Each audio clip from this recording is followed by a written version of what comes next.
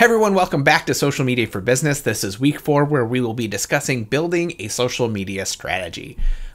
Think of social media and how getting people to your various pages as like fishing, right? So you wouldn't just walk outside and be like, hey, I'm fishing. Like that doesn't work. You're not going to catch any fish right then. You're going to need to go to a lake and have the right equipment and, ideally know what kinds of fish you're trying to catch. You need to have the right bait. And then, you will get the fish, right? To succeed on social media, if you're trying to get, more followers or subscribers or trying to sell more of your product, you want people to watch your video, you want people to come to your store. If you want to succeed on social media, you have to have some kind of strategy. One of the things you'll need to heavily consider is knowing which platforms are correct for your business. It's not necessarily going to be the platforms that you love. For example, Facebook is non-negotiable. Like you will need to have a Facebook page, even if you don't like Facebook. I don't love Facebook, but you have to have it for business. Why? Because the majority of people are on Facebook.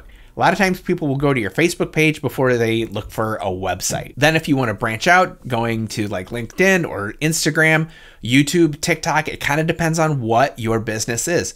If you are a B2B, business to business, meaning your business does work with other businesses, that's going to change what platforms you go on, as opposed to if you are B2C, business to consumer. And we're going to work on developing a content calendar, which is basically a plan of when and where you are going to post your posts. This next assignment I have for you is a social calendar recreation, and you've got extra time to do it. It's not due until the 17th. I've given you a template of a social media calendar that I'd like you to use to analyze the posts of a small business and everything they did on Facebook and Instagram for the month of August. You can choose the business, just make sure that they are active on both Facebook and Instagram. The template already has some content in there for you to take a look at, and so you understand kind of what I'm looking for. But you'll need to clear that out before you can use it. This week's discussion should be fairly easy. I want you to find a brand in your field that you think has a strong brand identity. You probably already follow them on some form of social media.